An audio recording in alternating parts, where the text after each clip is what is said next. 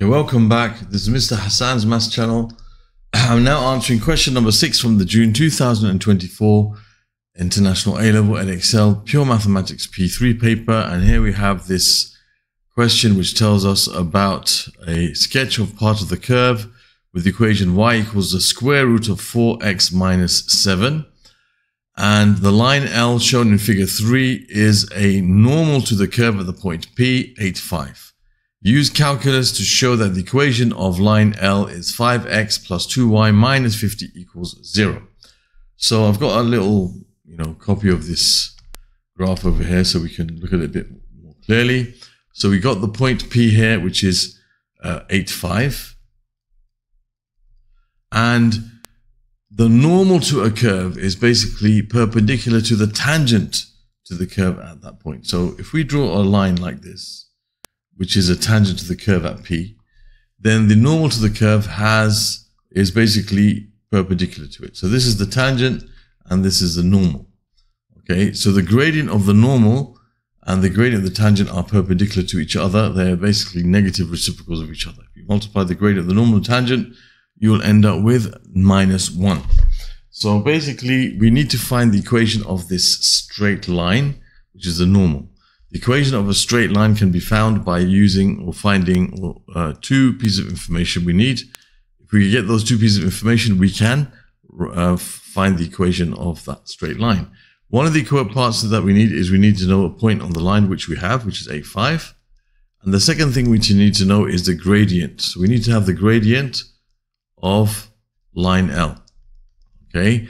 Now, to find the gradient, what we need to do is we need to find the gradient at P. The gradient of the line at P, all right, that the gradient of the curve at P and the gradient of the line L will be related to each other because they're negative reciprocals.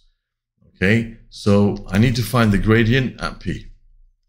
So I need to find dy dx at the point P.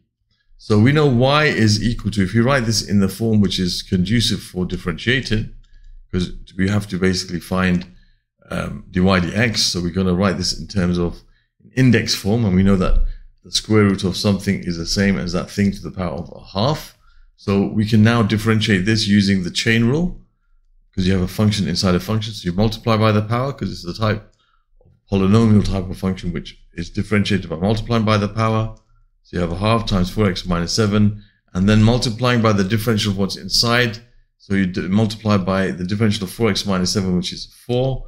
So you end up with 4 times a half, which is 2 times 4x, and this is to the power of negative a half, sorry. 2 times 4x minus 7 to the power of negative a half. So we multiplied by the power. We took 1 from the power, because a half minus 1 is minus a half. And then we multiplied by the differential of what's inside the function. So this gives us something we can write in this form. 2 over the square root of 4x minus 7, let's write that a bit neater. 2 over the square root of 4x minus 7. That's dy dx. Okay, and what have I done here? We know that a to the power of negative n is the same as 1 over a to the power of n. And then we know to the power of half is square root. So just the opposite of this.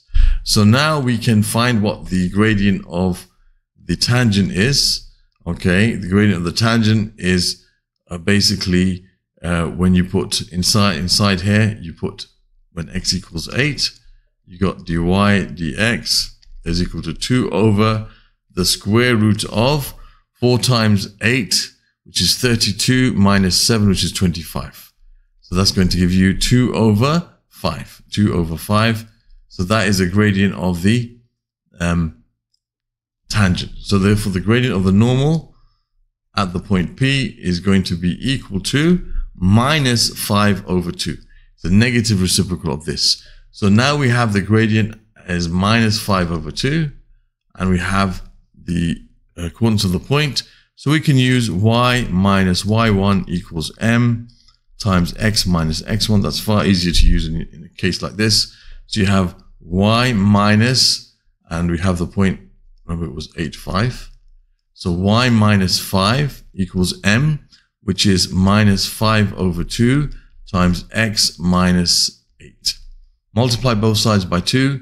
You have 2y minus 10 equals minus 5x plus 40. And we want to express it in the form here where everything it says equals 0. So what I'm going to do here is I'm going to just add 5x to both sides. So 5x plus 2y, and I have minus 10, and I have minus 40, which is minus 50, is equal to 0. Okay, and that's the answer. 5x plus 2y minus 50 equals 0. That's exactly what we had to show. And there is the answer to part A. Okay, pretty standard type of question. It's just using the chain rule to differentiate this 4x minus 7 to the power half. This is a typical type of question that could appear in P2, in fact, and even P1, but the difference is the differentiation of this is something which is a P3 type of differentiation. All right, so there's the answer to 6A. Now 6B is related to integration. So what I'm going to do is I'm going to save 6B on a separate video from 6A. Okay, 6A is like more to do with differentiation, 6B to do with integration. So 6B I will save as a separate video, which you'll find in the playlist for this paper, which should be found at the end of the video at the top right of the screen. At the bottom right of the screen here, you'll find the playlist dealing with differentiation of P3, and you'll have a playlist here in specific. It will be about differentiation using the chain rule, which this is kind of like related to. And on the top here, you'll find a link to subscribe to the channel if you haven't already done so. Thank you for watching, and see you soon.